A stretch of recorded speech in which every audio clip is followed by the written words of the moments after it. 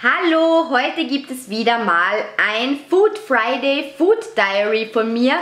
Viel Spaß damit! Guten Morgen! Ich habe noch ein wenig eine beschlagene Stimme. Bei uns gibt es heute für mich und für meinen Sohn Spinat mit Bacon und Ei.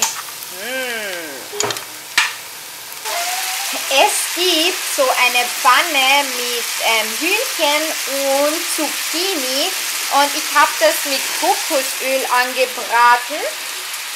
Sehr, sehr lecker. Und ja, dazu gibt es noch ein wenig Reis, der ist übrig geblieben. Ich friere den auch manchmal so ein. Yummy! Jetzt gibt es Tomatensuppe. Ich mache ein wenig Räucherlachs dazu und habe hier Mozzarella reingewürfelt und Basilikum aus dem Garten. Die Tomaten waren auch aus dem Garten. Mega lecker. Yum, yum.